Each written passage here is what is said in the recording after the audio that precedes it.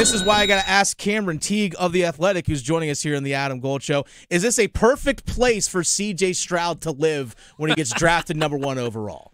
Yeah, no, I think it'll work well for CJ. I think it'd be a good place for him. I think Carolina, like you look at a lot of the places where that could draft him. I think a lot of us are talking about it all year long, but I think Carolina is a perfect destination for CJ.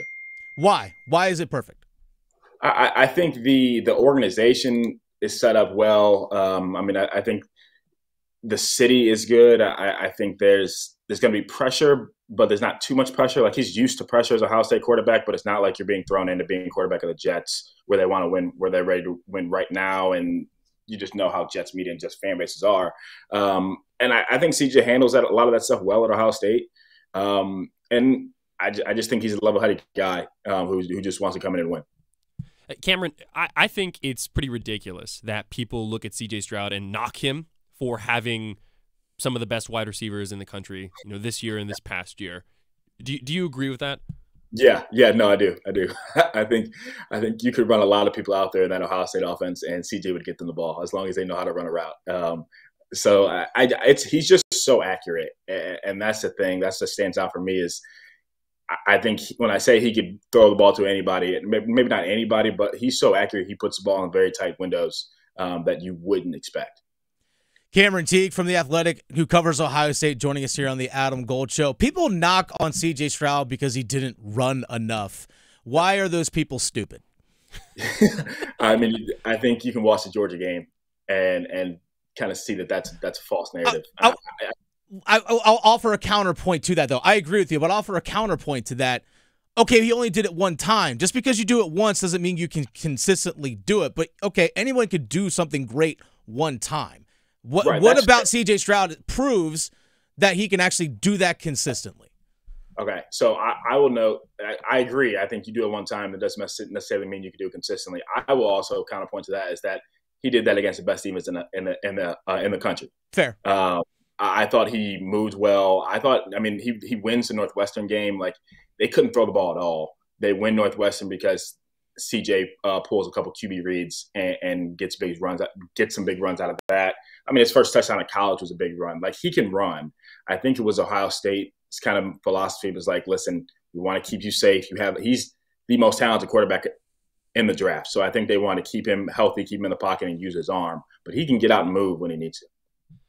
Now, one thing, Cameron, I think people are going to say about this year's quarterback class is it doesn't have that Joe Burrow. It doesn't have that Justin Herbert. It doesn't have like these high-flying caliber quarterbacks. But when I look at what CJ Stroud and Bryce Young, I think they are 1 and 2 in this quarterback class. I think if you get either one of those guys, they're going to be great. But I think CJ Stroud has the potential to be that high tier 2 type quarterback in the NFL in his career. Do you see that? Yeah, no, I do. I think he's the most talented passer in this draft, and I don't really think it's close. The things he can do with the ball are just really, really impressive. And I love Bryce Young. I think he's extremely talented, but I think CJ just has so much upside. And I think when he gets to the NFL and he can show that he can move around a little bit, he can show his mobility. I thought he showed some of that in his pro day. They got him out and moved him a little bit into some PA rollouts, and the ball came off his hand really, really, really, really strong. So I think when he can get there and prove himself, I think people will see that he is the top quarterback in this class. But Cameron, I thought Ohio State quarterbacks can't play in the NFL. Yeah, that's what a lot of them say.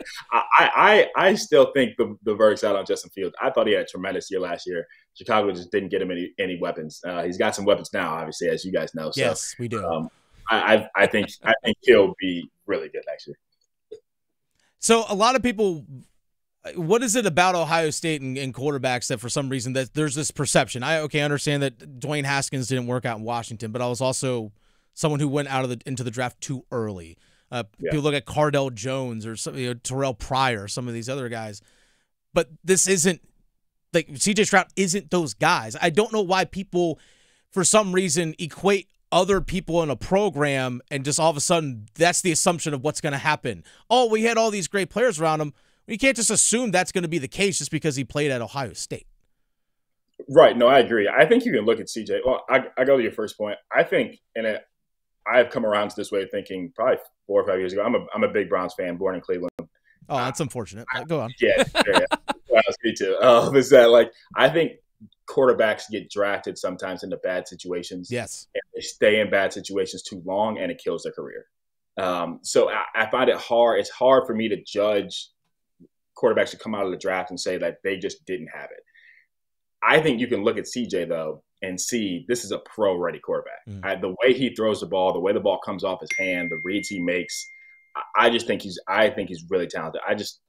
I don't see him fitting into that mold of like he's not going to succeed in the NFL because I can watch him and I see the throws he makes, the reads he makes, and it looks like an NFL quarterback right now. Cameron, when I look at CJ Stroud and what he brings to the table, right? You talked about it a little bit already. His anticipation, it feels next level.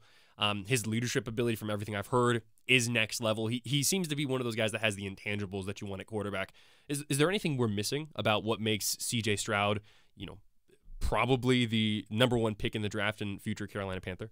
Yeah, I think what people overlook sometimes, and maybe not overlook, I think we saw it a lot on the Ohio State beat, is CJ, for what it's worth, Ohio State's extremely talented team. He has a lot of offensive weapons.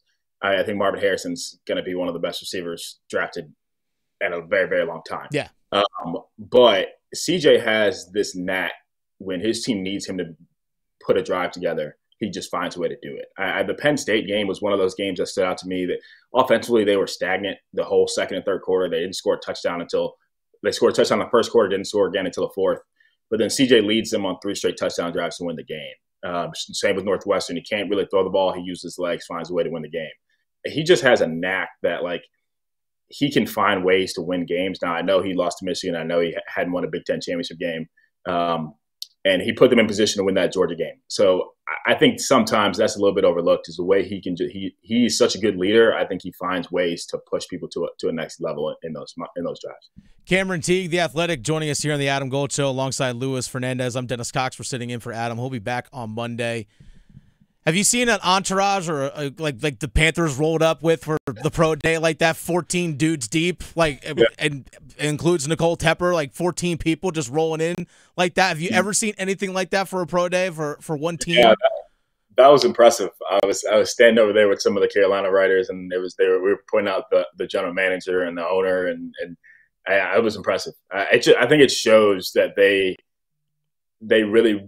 They want to do everything they can to do the due diligence on both these quarterbacks to make sure they know which one they're taking. And it's smart. I mean, you got to get everybody there, but I've never seen an owner come down to a pro day. That's crazy. Were the amount of bro hugs and back slaps like indication that, yes, CJ Stroud is the guy? Because there was a ton for all the footage that we saw. There was a lot. It was Frank Reich, it was Fitterer, it was Tepper, it was Josh McCown. I was like, wait a second. How many bro hugs we're gonna have here in about 2 minutes? Yeah. No, they like him for sure. I didn't see Bryce Young's pro day, but they like him for sure.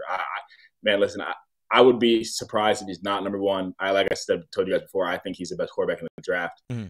But Carolina has a tough choice between both these quarterbacks. Well, you've got a chance to watch some good ones up there at Ohio State, and you know what? We'll probably see him in the college football playoff again because you know why? It's Ohio State, and that's what they do up there. Cameron Teague of The Athletic, give him a follow on Twitter at CJ_Teague. We're looking forward to the draft. Thanks for your time. Really do appreciate it. I appreciate it, guys.